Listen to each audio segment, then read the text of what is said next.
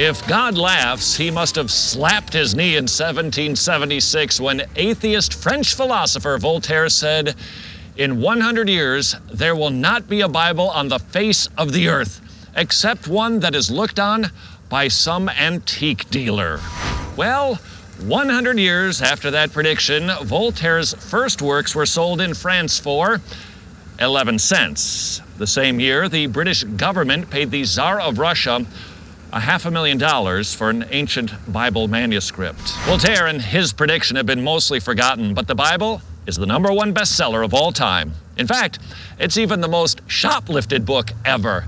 But that may have never happened if it hadn't been for a one-note English priest named William Tyndale.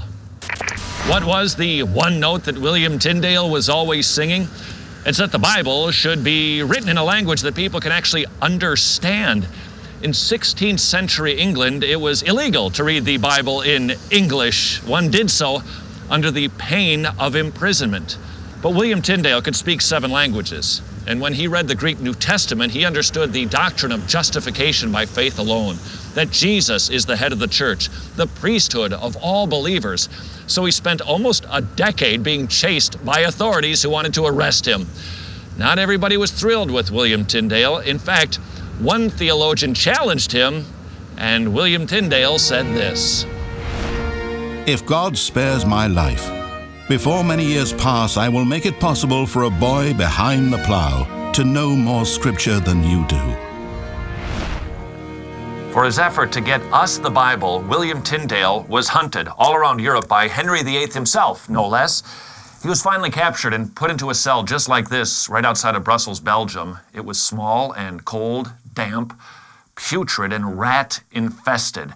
And right before winter came, William Tyndale sent a letter to the governor of the prison, requesting what was most important to him.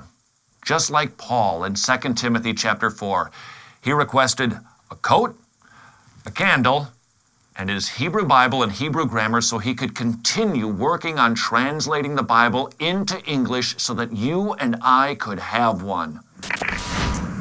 William Tyndale was burned at the stake in the shadow of this church here in Brussels, Belgium, singing his one note because he knew that people were living in sin and on a highway to hell.